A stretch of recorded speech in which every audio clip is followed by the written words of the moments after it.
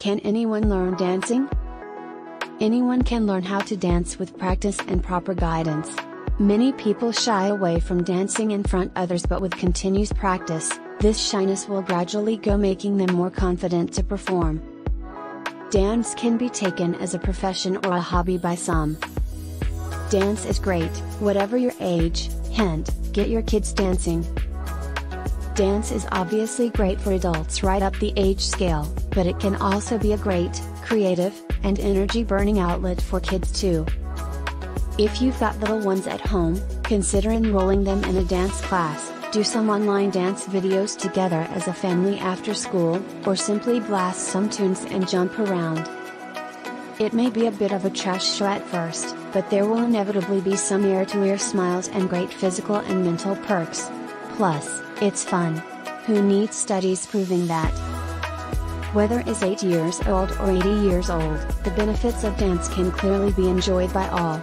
Better yet, because it's an accessible form of physical activity, the benefits of dance should be enjoyed by everyone in the family, together. Dancing together as a family is a great way for everyone to shake out the stress of the day. For some kids, expressing themselves non-verbally through dance allows an easier way to share their feelings and bond with family members. However, to become a professional dancer you'll need a few years of practice. The toughest part of learning dance is keeping up with the rhythm. So you'll have to find the right teacher who can help you improve the areas you find difficult while dancing. Rhythm is a skill that can be improved only with dedication and time. For some people, rhythm comes naturally, but for other people practice is the only way to become great. Learning how to dance depends on the person and on how fast they can pick up a step.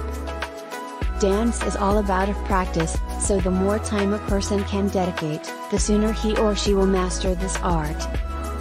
It also depends on the teacher and how well they can motivate the students to learn dance. In a classroom, there will be a mix of both new and intermediate level students.